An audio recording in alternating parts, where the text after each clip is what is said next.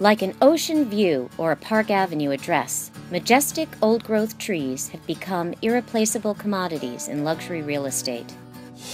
In Sag Harbor, New York, Peter D'Angelo, the new owner of Maycroft, moved the historic estate 100 yards and rotated it for a better view of a grand maple tree. In Washington, D.C., Stephanie and Hunter Johnston purchased a home for $3.12 million in the Foxhall development.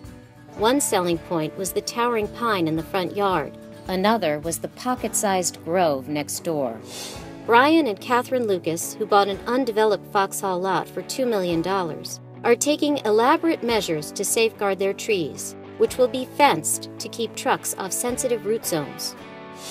In Amenia, New York, Karen and John Klopp have become so attached to the Camperdown elm behind their home that they babysat it during a snowstorm.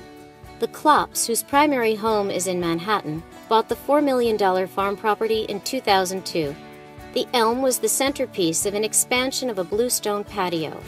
50 people can be seated under the tree's canopy, which is strung with white lights.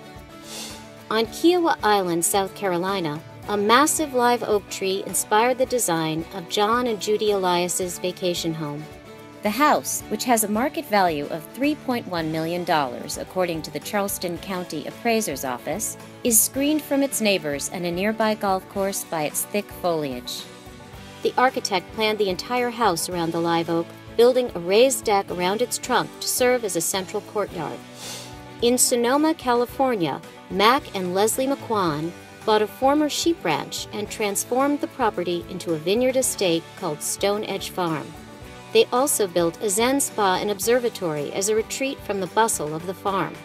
Rows of antique Sevillano olive trees, which they purchased and transported nearly 300 miles, now create dramatic walkways between the observatory, lap pool, and spa.